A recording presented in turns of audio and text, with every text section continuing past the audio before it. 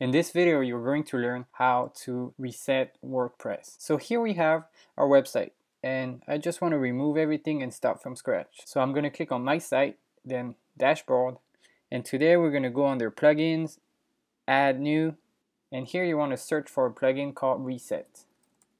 You type Reset. We're going to choose WordPress Reset, Best WordPress Reset plugin.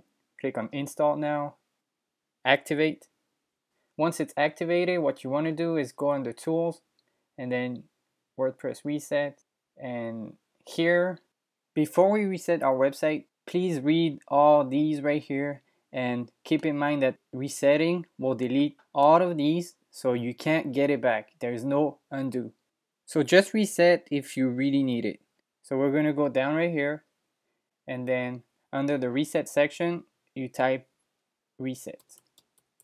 And then you click on Reset WordPress. Once you agree with this, you can click on Reset WordPress. It's going to take a couple seconds. And that's it. Now if we go on our website, click on Visit Site. There it is.